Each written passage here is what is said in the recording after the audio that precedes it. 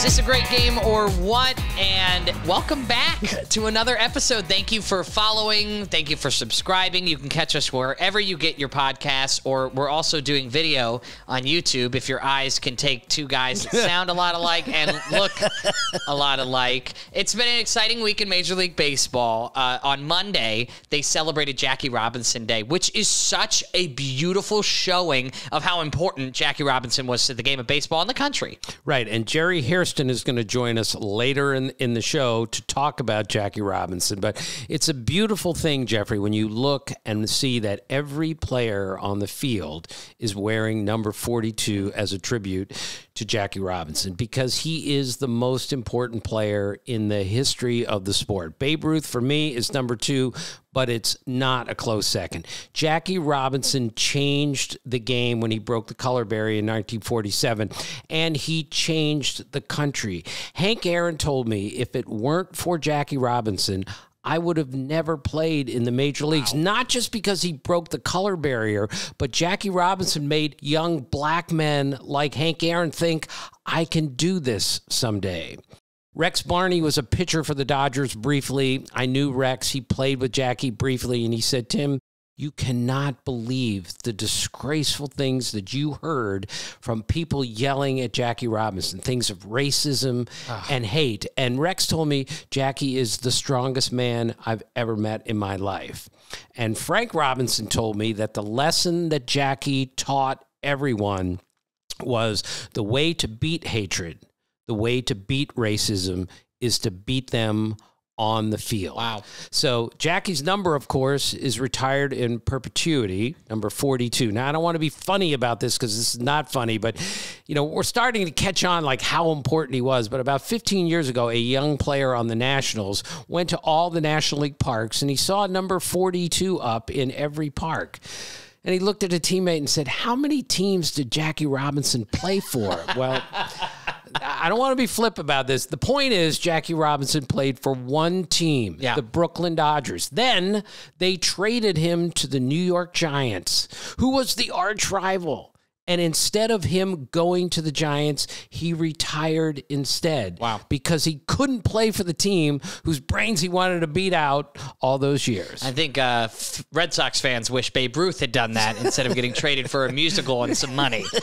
So we're going to get into more. I'm excited to hear more from you, Dad, about the Jackie Robinson, the player, how good of a player he was on the field. And as you mentioned, Jerry Hairston Jr. is going to be joining us. His grandfather played in the Negro Leagues and then was a major league player. His dad, Jerry Hairston Sr., played in. So we're going to get into all of that. It's going to be an incredible showing for Jackie Robinson Day. But from Jackie to Jackson, the player that everybody's talking about right now, Jackson Holliday, made his major league debut and finally got his first major league hit. Yeah, I was there for his third game, his first home game, and he went 0 for 3 and struck out 3 times. Look, Jeff, hardest game in the world to play. Yeah. He is the best prospect in the minor leagues. He is going to be a great major league player, but it just speaks again to how difficult this game can be. But he finally got his first hit, but through the whole experience, the way he carried himself, his poise, his maturity was amazing. James McCann, backup catcher for the Orioles, told me, he said, Jackson looks like he's 12 years old, and he acts like he's 30 years old. That's how mature that kid is. That's how he got through the early slump, and he's going to be a great player someday. And it's really important, Jeff. They allowed him to wear number 7. Matt Holliday, who's his dad, wore number 7. But the last Oriole to wear number 7 was Cal Ripken Sr., Cal Jr.'s father. And Cal Sr. has everything to do with what we call the Oriole way, like how to teach people how to play the game properly. So the Hollidays called the Ripkens and said, can Jackson wear number 7? And Cal and Billy Ripken said, sure, it's great. And Cal just said, make sure you wear it with pride. Wow. Because that's how great Cal Ripken Sr. was. And Jeff, little off the topic, but he is the toughest man that I've ever met in a major league uniform. In my life, I could tell you 100 stories, but the only one you really need to know was Cal Sr. was a great soccer player. and he used to play soccer in the off season. He was 55 years old playing with a bunch of 25-year-olds, and he would play the entire game midfield. And after the game a couple times, Cal Jr. told me this, Cal Sr. came home, and he had a giant blood blister under his big right toe. You know how painful that can be? Worst. So he took his son, Cal Jr., who's like 10, and says, come downstairs with me. They go down into the wood shop. No. I'm not making this up. In the basement, he takes out a power drill, and he drills a hole into his right big toe. It frees the blood, which comes spurting out like this. He looks at his son and goes, ooh, that feels good. That's where Cal Jr. gets his toughness from, is from Cal Sr. And now Jackson Holliday is wearing number 7, Cal Ripken Sr.'s number. I don't want to pick your story apart, but I know you're not the handiest guy in the world. You can just call it a drill.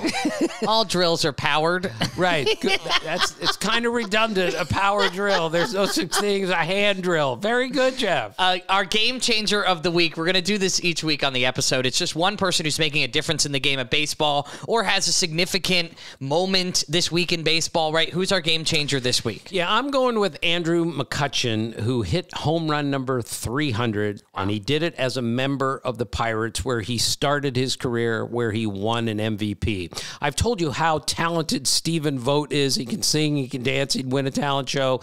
Andrew McCutchen is right there with him. He's a great singer. He can dance. He can do impersonations. He does the greatest Eddie Murphy you can possibly imagine. But he's also a baseball savant. Try to picture this, Jeff. As an 8th grader, he went to high school. You know, the school he went to was like 1 through 12. As an 8th grader, he made the varsity baseball team, and he led the county in hitting as an 8th grader. Wow. Playing against 12th grade boys. So Matt Diaz lived in Florida at the same time. Matt went to Florida State. He hit 5 home runs, by the way, in a college baseball game.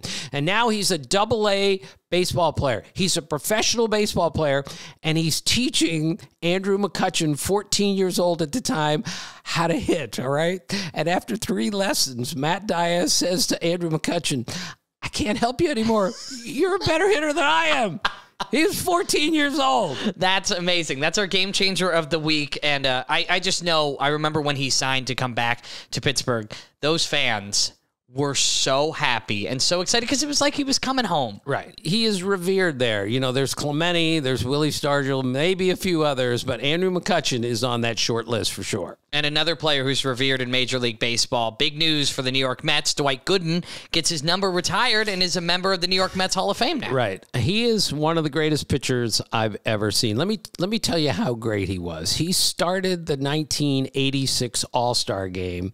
And back then, since it was played in a National League Park, they were batting in the All-Star game. The pitchers were batting. So Roger Clemens is facing Dwight Gooden. And Clemens is like the best pitcher in baseball. He's facing Gooden, who's like the second best pitcher. So Clemens hasn't batted since high school because they have the DH in college and in the minor leagues. So the first time he's batted since high school, he's facing Dwight Gooden, who's throwing 98 with a thing that just jumps like this. So after the first pitch, he looks at the home plate umpire and says, Clemens does, do I throw that hard?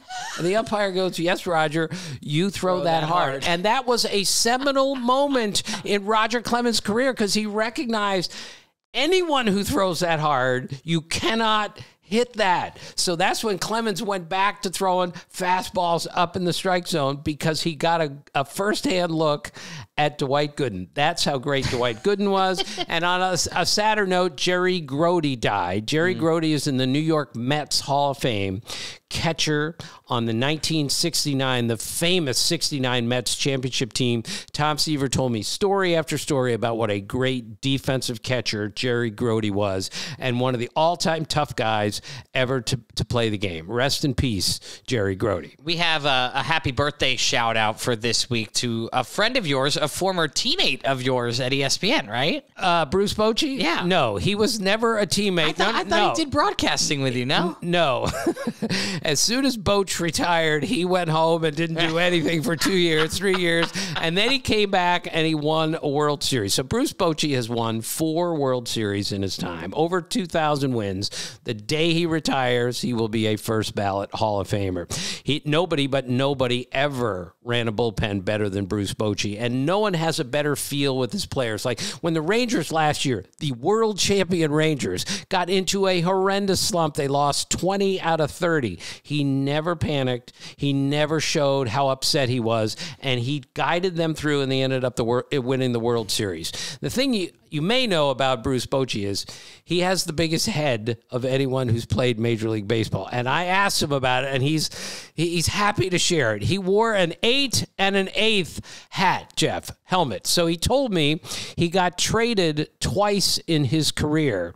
And when he got traded, he had to take his batting helmet with him and spray paint it the colors of his new team because he knew his new team would not have a helmet that would fit 8 1/8 head. So he once, he was a backup catcher and not a really good hitter, but he had a walk-off homer once against Nolan Ryan. He's the only player ever hit a walk-off homer off of Nolan Ryan. Jeff, picture today's game, any starting pitcher still being in the game to give up a walk-off home. It's impossible. So he hits a walk-off homer against Nolan Ryan, and the Padres, who loved Bruce Bochy, they ran a red carpet from the beginning of the clubhouse all the way to his locker.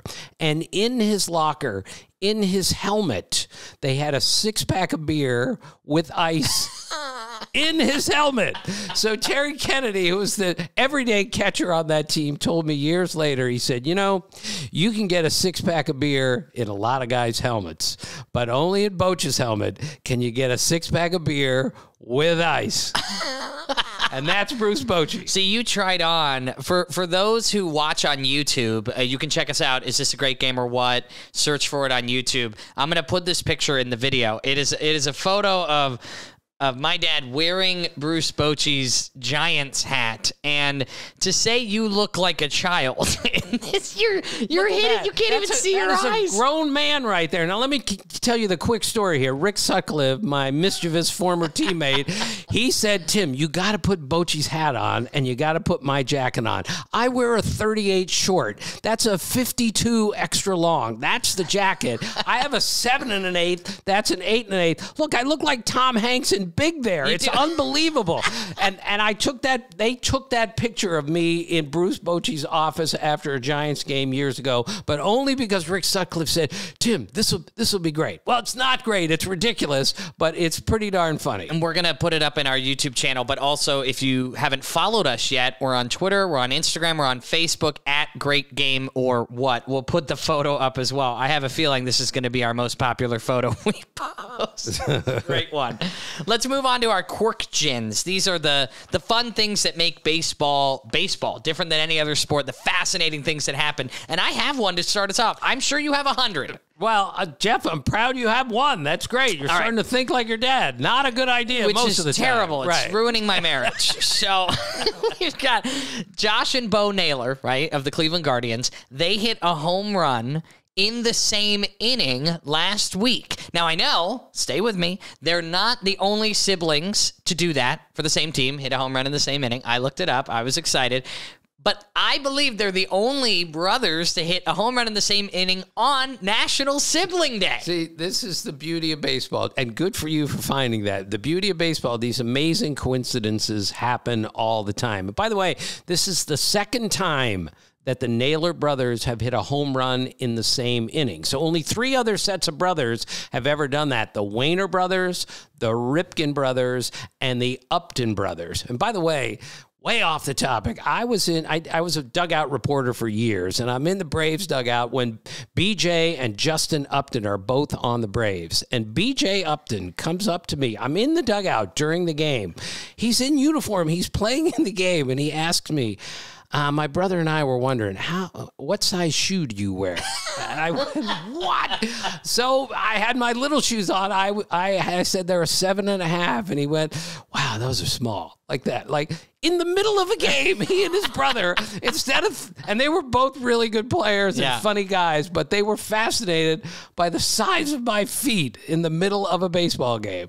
Only in baseball could that happen. I have to give a quick shout out to my childhood friend Jensen, who not a big baseball fan, but it listens every week and says the podcast is helping him become a fan. He's the one who brought up the Josh and Bo Naylor thing to me at first. Said, "Has that ever happened before?" Jensen came up with a Quirkjian. Jensen came up with a Quirkjian. So, Jensen, thank you for listening and thank you for the tip there. National Sibling Day was last week. Right. And I told you I wanted to ask you if you celebrated today's National Day, which is National Wear Your Pajamas to Work Day. Really? And I think many people have asked, what does Tim Kurkjian wear to sleep? Are you a shorts and T-shirt? Are you a boxers and T-shirt? Are you shirtless? How does that work? Jeff, this is way too personal. As you know, I'm the coldest man on earth. You have been asked by Levitard if you pee sitting down or standing up. All right. This is our podcast. We can ask whatever. I wear usually sweatpants to bed.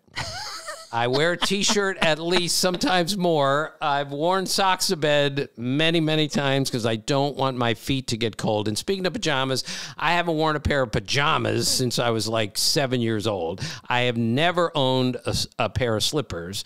I have never actually worn a real robe before. And I do not own a pair of sandals of any kind because I don't want anyone seeing my feet. Because my feet aren't any worse than your feet, but my feet look terrible. Nobody's going to look at my toes exposed toes. I'm going to cover up my feet no matter what.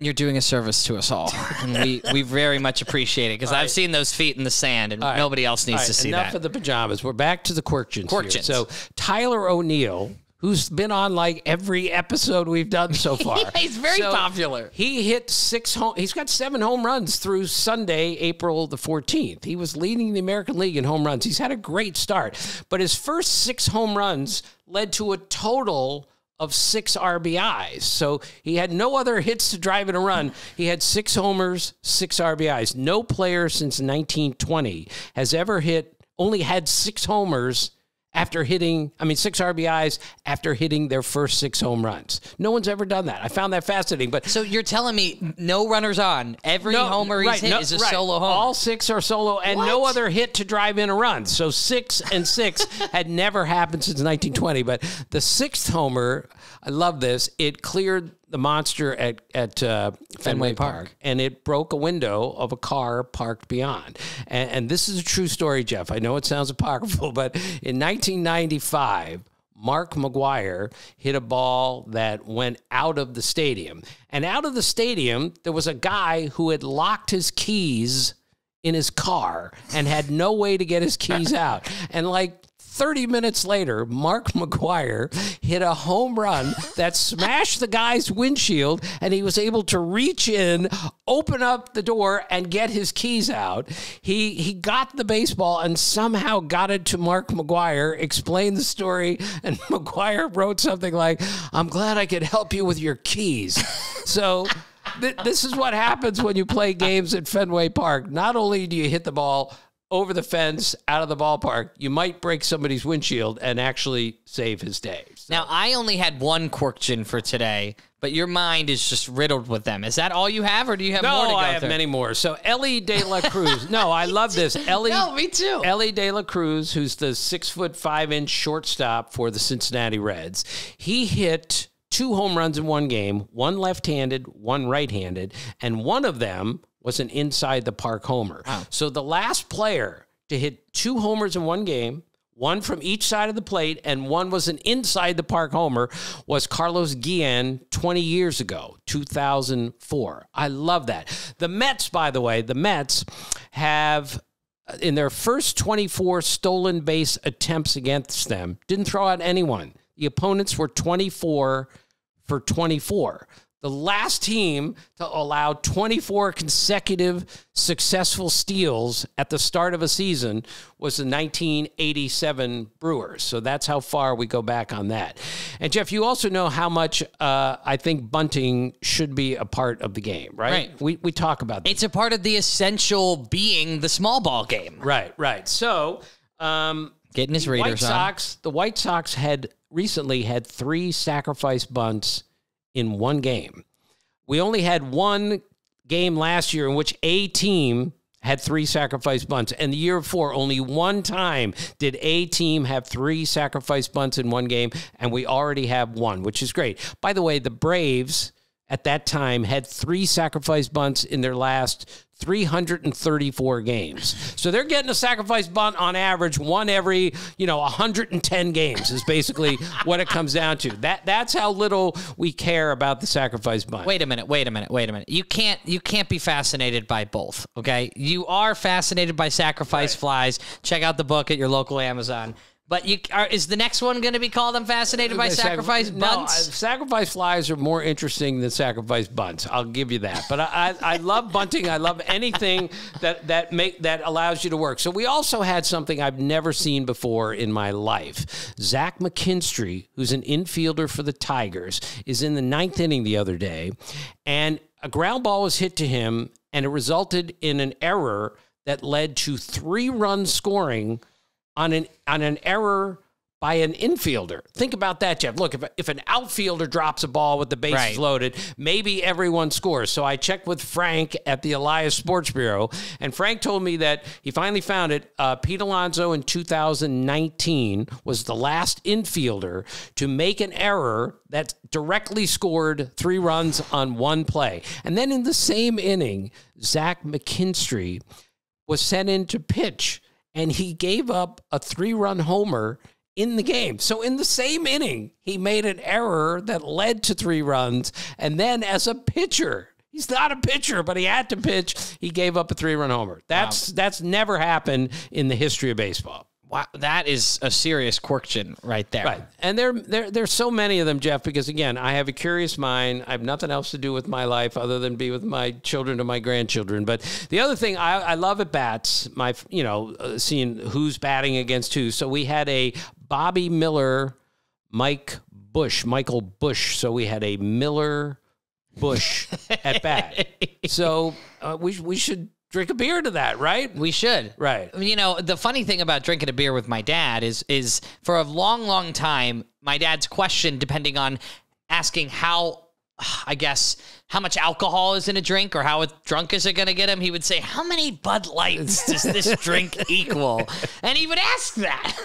So the answer is Miller, Bush, it's all the same at that point. Your mom and I, when we went to Montana years ago, we went into a brewery in Montana, and this is like the brewery is in the place, and it's in Montana, and the Whitefish, it's like the coolest place ever. So Mom and I go in there, and dopey me, who knows nothing about drinking, nothing about beer, I say, I'll have a Bud Light, and the guy looked at me like I had the bartender, like I had 10 heads. And he said, we don't have any Bud Lights here. I said, well, what's the closest thing you have to a Bud Light? And he pointed to the water fountain in the corner. That's what he thought, because he runs a micro brewery where they have all these great beers. So we had a Miller versus Bush, which is pretty good. I like to put things in your perspective. Asking the brewmaster for a Bud Light at a brewery is like a guy from the stands seeing Randy Johnson in his prime saying, I think I could get one to left center. That's how insulting that is. Right, I know. And believe me, he was completely insulted with what I did. But the last 2 years, we've had Jake Berger. He faced John King. Yeah, so we had a Burger King at that. And then the year after, we had Jake Berger against Michael King. So we had 2 Burger King at bats in a span of 2 years. Somebody put together their favorite fantasy baseball matchups that they always wanted to see, including Dennis Leonard and Joel Skinner. It would be Leonard Skinner. Right, love it. Al Holland and Johnny Oates would be Holland Oates. That one might be my favorite because it's not quite Hall and Oates. It's Holland Oates. Right. I love it. There are clever people out there that do this, but only with baseball. What about J.R. Richard and Ted Simmons? Richard Simmons. Oh. Have you ever taken one of those classes? No, absolutely You ever worn that kind of outfit? And they faced each other, J.R. Richard and Ted Simmons. Did they really? Yes, they did. Absolutely. What about Jim Barr and Mike Heath? Heath Bar. Yeah, Heath Bar. That's pretty good. I don't know how many of those actually happened, Jeff, but this happened. Elvis Luciano pitched against Elvis Andrus in a game a few years ago. So we had the Elvis versus Elvis, which is pretty hard to do. It's a pretty unusual name. And it ended in a single, which is great because Elvis had 117 singles, which is great. But just to finish, Jeff, on the greatest one that never happened was the Cubs used to have an infielder named Darwin Barney. And the Dodgers had a pitcher named Stephen Fife. Now, this is only going to matter to our old people out there, unfortunately. So I tracked this. This is going to happen. We're going to have a Stephen Fife against Darwin Barney. We're going to have a Barney Fife at bat. And anyone who loves Andy Mayberry, the Andy Griffith Show, Barney Fife is one of the greatest sitcom characters ever. So I am prepared for this. I can't wait. Today's the day. Stephen Fife is going to Wrigley Field to pitch, and Darwin Barney's going to play. And Dale Swaim, the manager of the Cubs, just gives Darwin Barney a day off, and he didn't play that day. I will never speak to Dale Swaim ever again for the rest of my life. He blew the greatest at bat in the history of baseball. Barney Fife, it never happened, and I am so disappointed to this day. I am so disappointed that after years of reporting on this game, you have never made an enemy. You taught me as a kid, never burn a bridge. You burned a bridge over the dumbest thing. Right. And Dale Swaim would, and I love Dale Swaim. He'd just look at me and go, Tim, you got to get a life, man. And he would be right.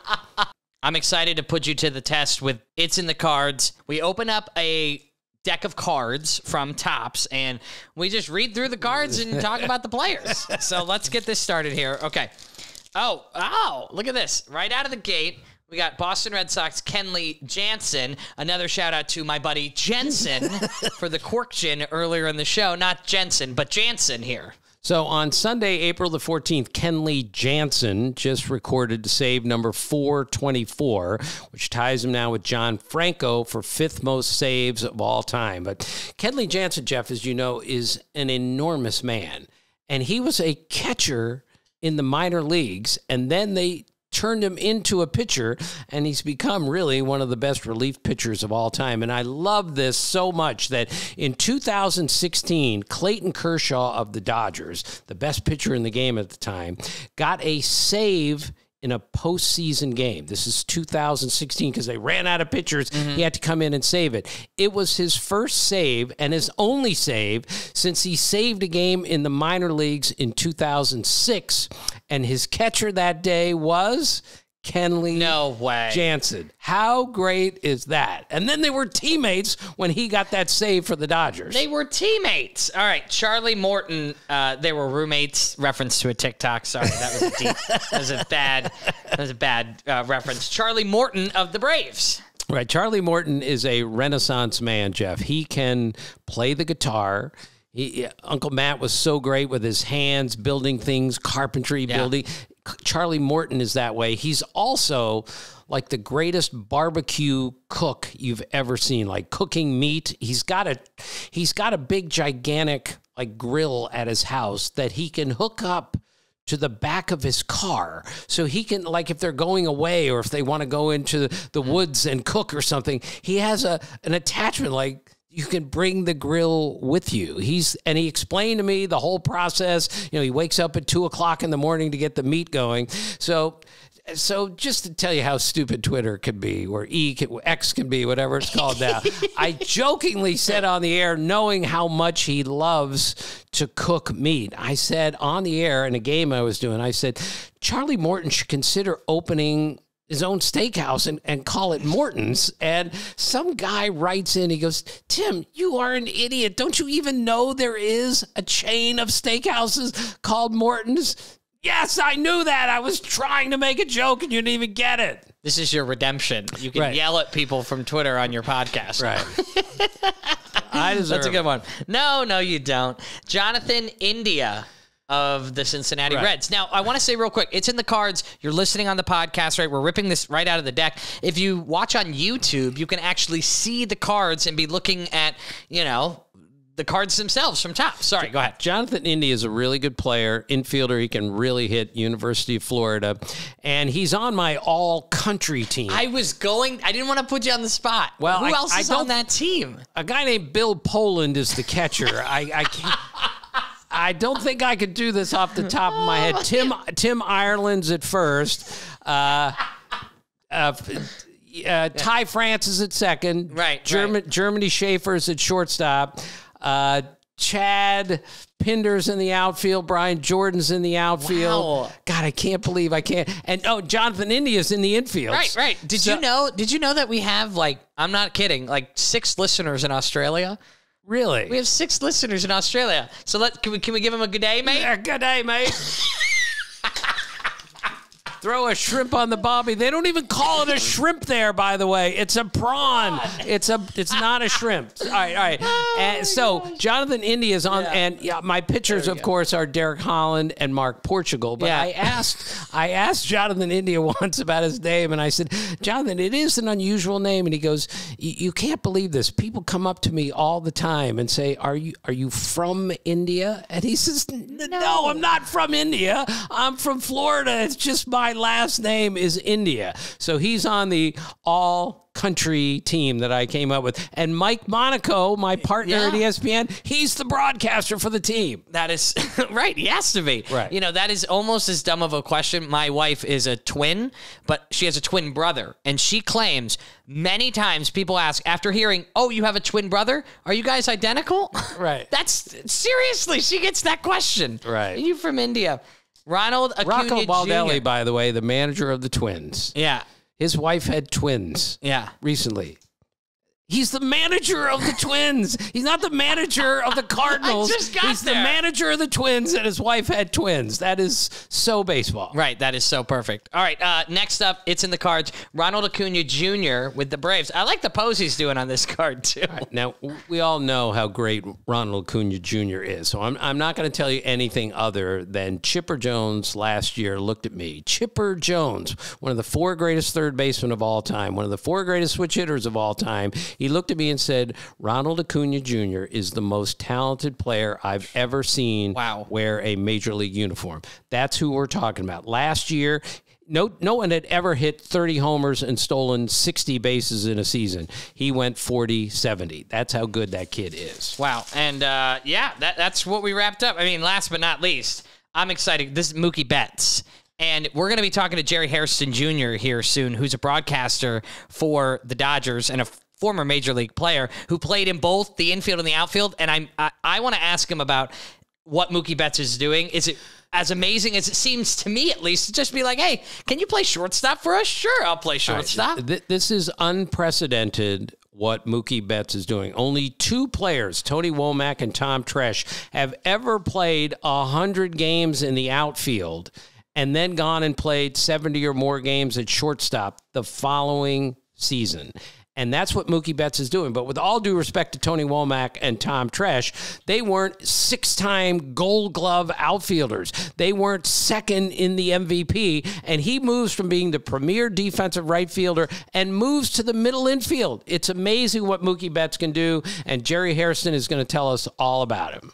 Yeah, that interview is coming up. But right now, similar to It's in the Cards, putting you kind of up against it here, it's called The League in the Lid, okay? So I've put every single team. Now, we've taken out the teams we've already done. So the Reds out, the Yankees out. Right. So now we have 28 Major League Baseball teams. Off the top of your head, you got to tell me either what's happening now for them or maybe a historical fact about them.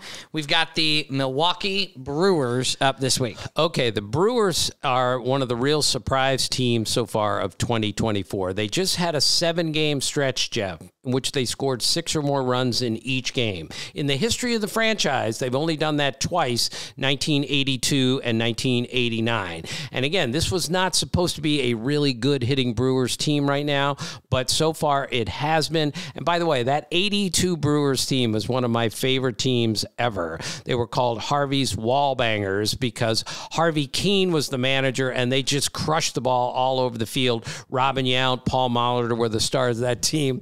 But my favorite player on that team, in a lot of ways, was Jim Gantner, who was their tough little second baseman. His nickname was Gumby, number 17. So Jim Gantner, while he played for the Brewers, also owned a lube shop where you can like where you can take your car in to get it fixed. Oh, thank goodness. So as part of an auction item that the Brewers did, Jim Gantner would go to people's houses and change their oil in their driveway while he was the second baseman for the Milwaukee Brewers. Now, I know it was for charity and it was an auction item, but I just love it that the second baseman knocks on the door and says, "Hi, I'm Jim Gantner. I'm here to change your oil." That's a great story. We want to get to our Sac Fly Tracker. This is because you're fascinated by sacrifice flies. So where are we at in the season and the significance of sac flies this year? All right. Well, I love sacrifice flies. I think they're great. So Nolan Arenado hit a sacrifice fly just the other day. So that's number 70 for him. So he is the all-time leader among active players in sacrifice flies with 70. Now, we've only charted them from 1954 on. So we can't go all the way back because you used to get a sacrifice fly at least for a short period, if you advanced a runner from second to third or even first to second. But it's been the same rule since 1954. But the interesting part is, from 54 on, the player with the most sacrifice flies in baseball is Eddie Murray with 128. Second on that list is his dear friend and his teammate, Cal Ripken, with 127. And yet Eddie Murray, who is the all-time leader in sacrifice flies for a career, never led the league in sacrifice flies during any season. Now, think about that. It's like being the all-time home run king, but never leading in home runs, or the NBA's leading scorer all time, but never leading the league in scoring. That's how weird sacrifice flies can be. And Josh Naylor hit another.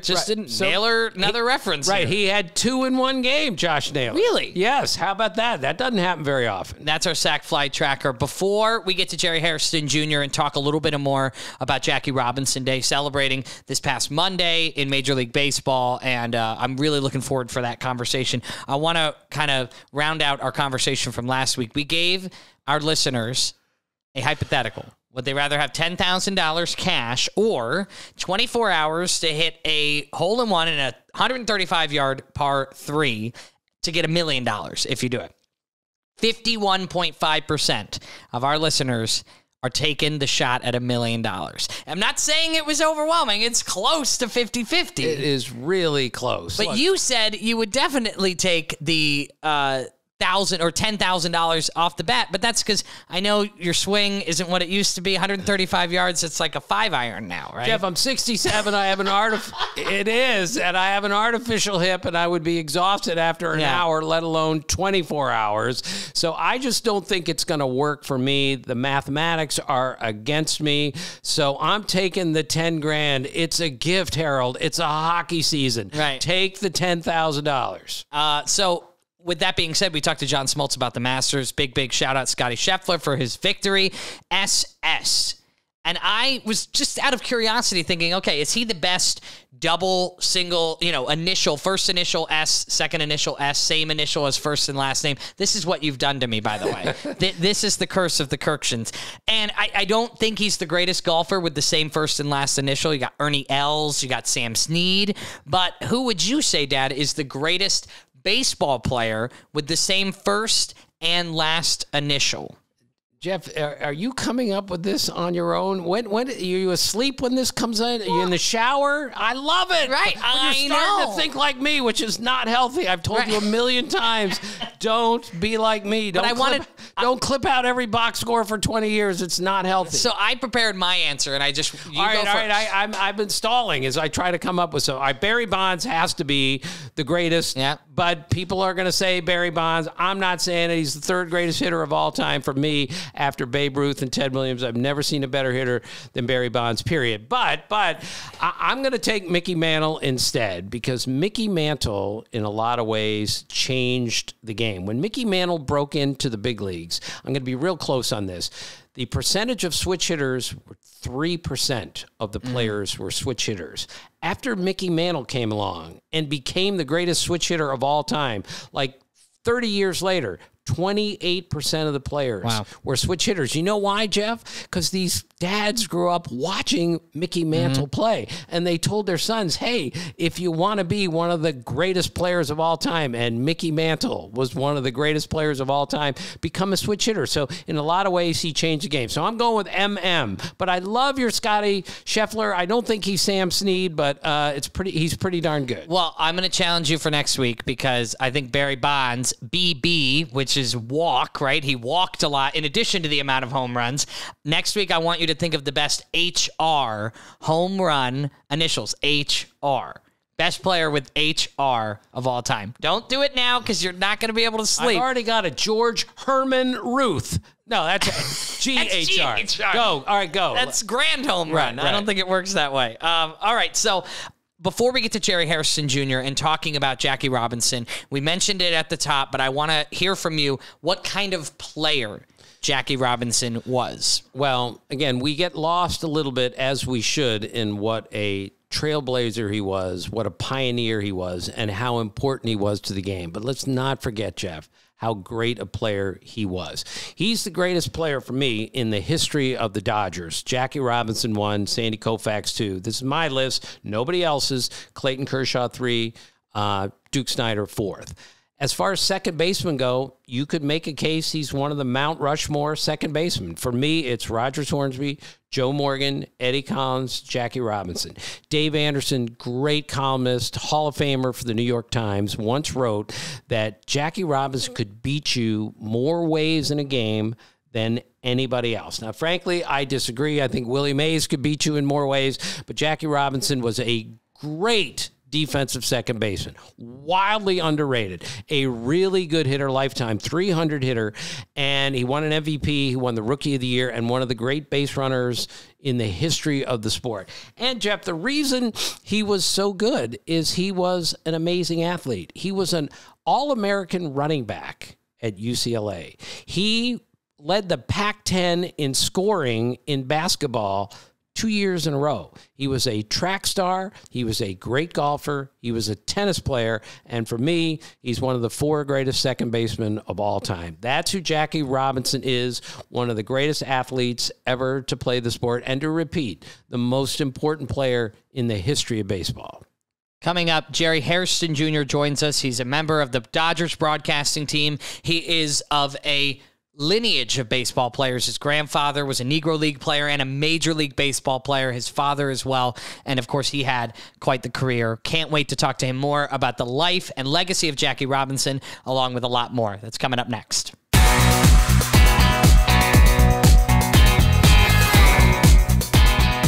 Is this a great game or what? Welcomes a former major leaguer, 3-generation Major League Baseball family. Jerry Hairston Jr. is on the podcast. Jerry, thank you for joining us.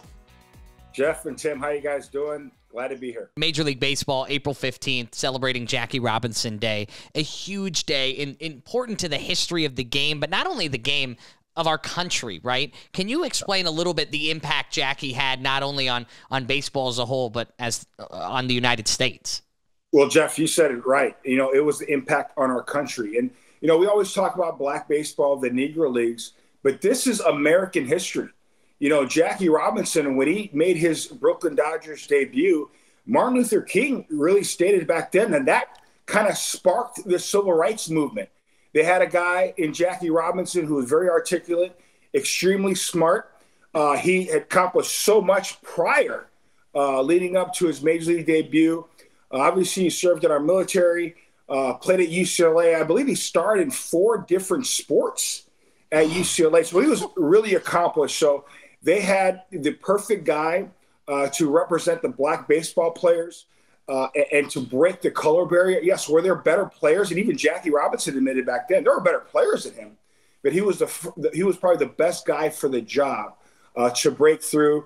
And obviously, he thrived on the baseball field. While kind of holding his tongue when he had to, and it allowed for other people of color to play eventually. So Martin Luther King said it best. Jackie Robinson, seeing Jackie Robinson on that baseball field thrive allowed, it really kind of sparked the civil rights movement. Right. Jerry, your grandfather, Sam, what did he tell you about Jackie Robinson when you were growing up? You know, as a kid, we all knew about Jackie Robinson, the player. The one thing my grandfather always stressed was look at Jackie Robinson, the person, what he represented. You know, it was not just on the field, but off the field. You got to be a good person. That's one thing my grandfather and my father stressed. Listen, it'd be cool to be a baseball player. Of course, you want to play baseball. But the most important thing is to be a good man.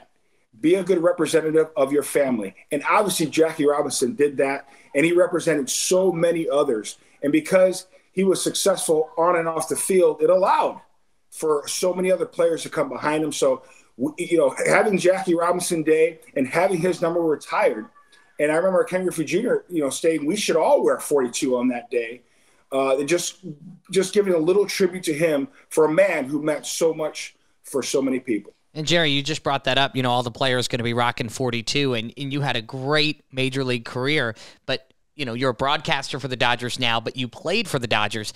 Was it kind of like sending chills up your spine when you put the 42 jersey Dodgers on the front and 42 on the back? Was that kind of cool?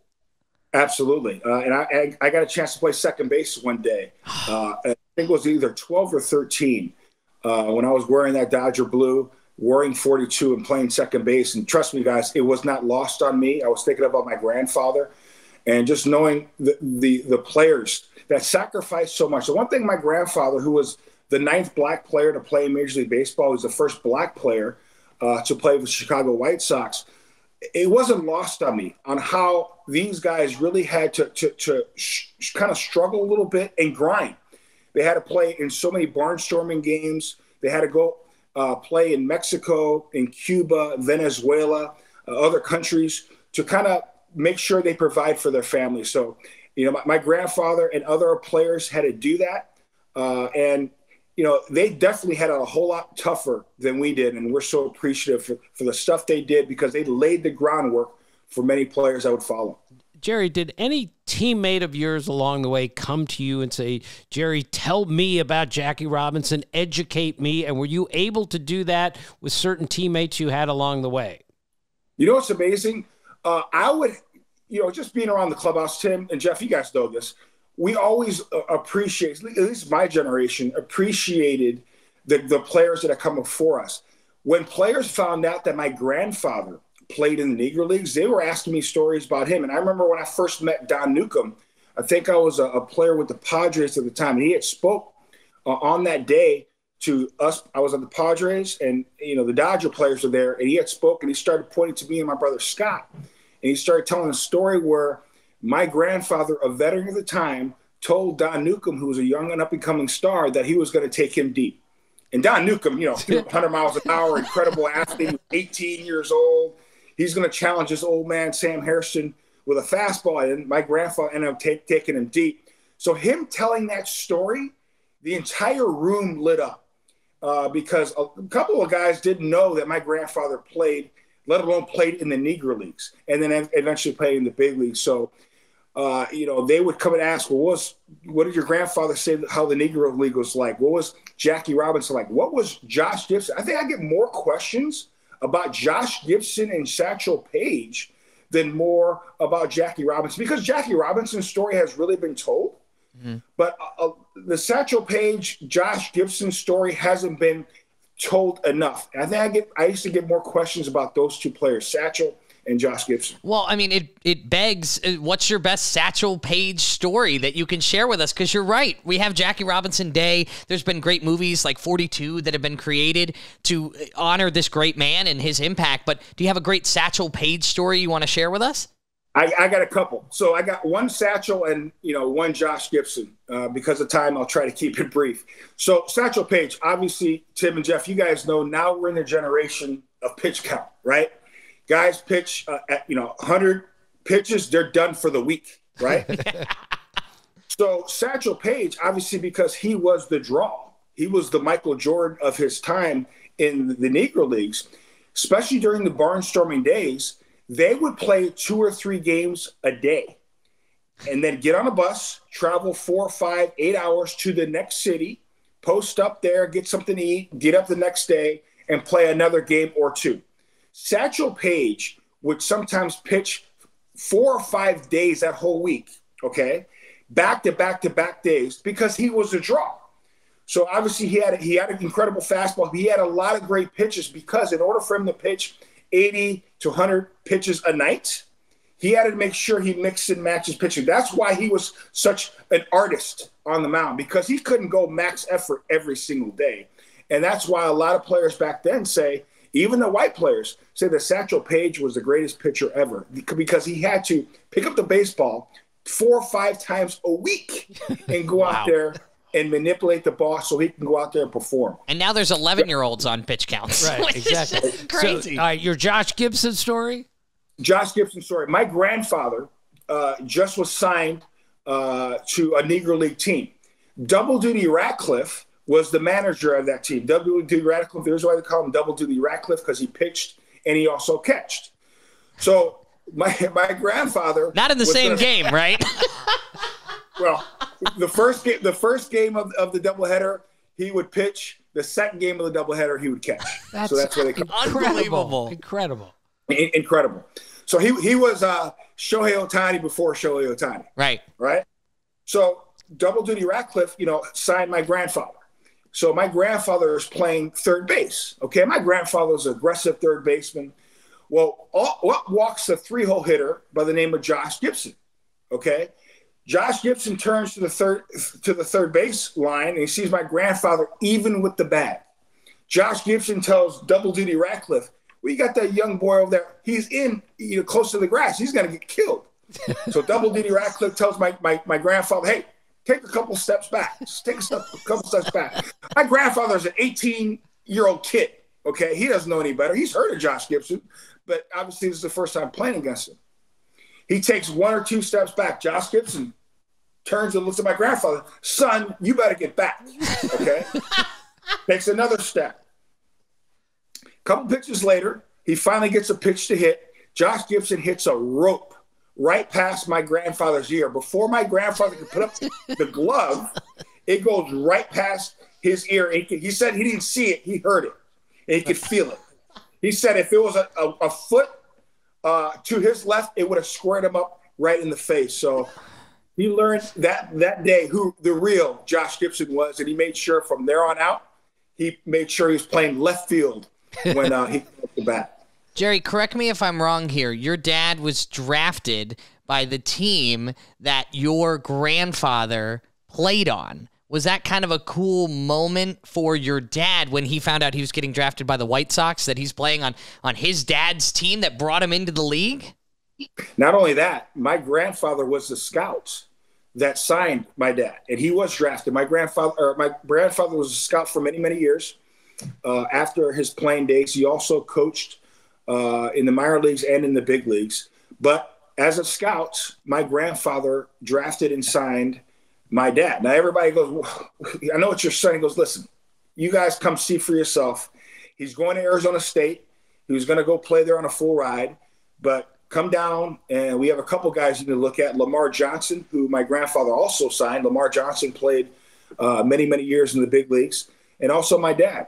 So they came out and saw my dad play and perform, and they were able to take my dad in the 3rd round, and my grandfather was the one there signing him. So obviously it was a good signing because he ended up playing 10 years in the big leagues. Right. I don't think I could get Jeffrey signed to play baseball, unfortunately.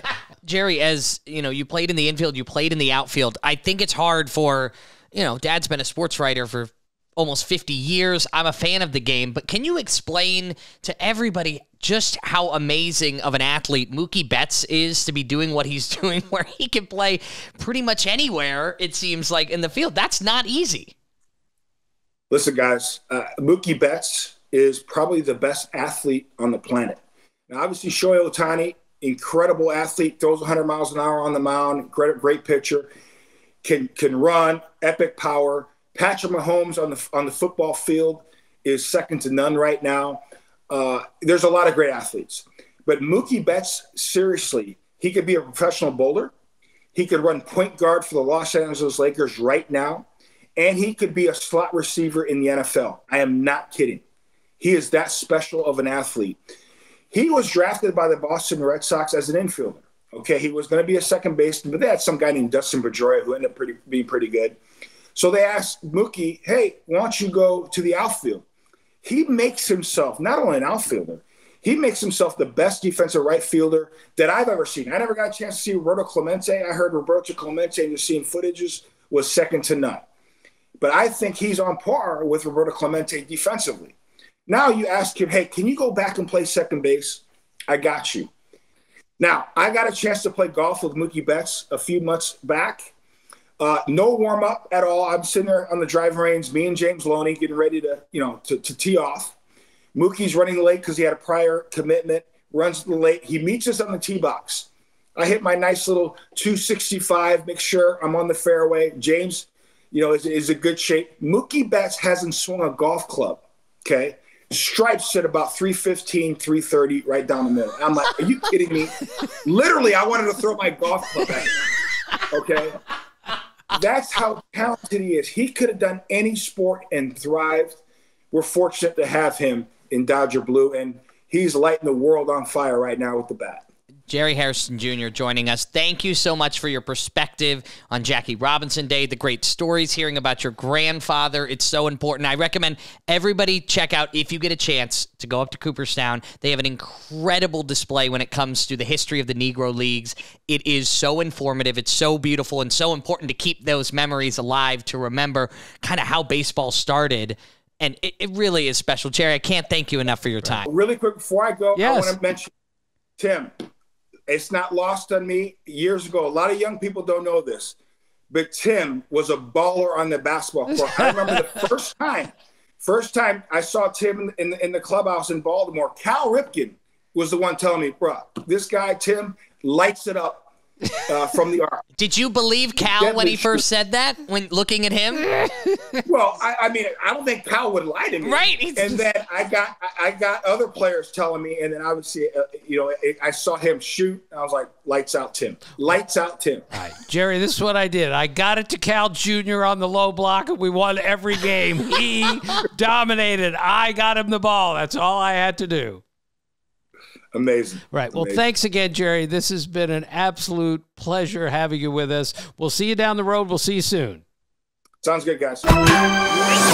Thank you to Jerry Hairston Jr. for joining the podcast. And next week, we've got Terry Francona going to be joining us, so make sure to follow or subscribe wherever you listen. Now, to kind of put a bow on this whole great conversation about Jackie Robinson Day and the Negro League, is there a player that you think needs to be highlighted as well, in addition to who we talked about, Satchel Paige and Jackie Robinson? Who else? Well, Buck O'Neil is one of the great players in the history of the Negro League. He's a Hall of Famer, and he did as much as anyone to promote the greatness of the Negro Leagues and Jackie Robinson. So Buck once told me the story that in 1945, he was on an Army base in the Philippines when the news came down that Branch Rickey had signed Jackie Robinson to a organized baseball contract. So Buck O'Neil goes up into the tower at the Army base.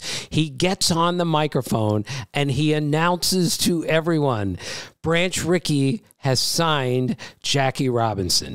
And that night is essentially when everything changed and when everything got better, because 2 years later, Jackie Robinson was in the opening day lineup for the Brooklyn Dodgers. So Buck O'Neil is huge in all things, including those with Jackie Robinson.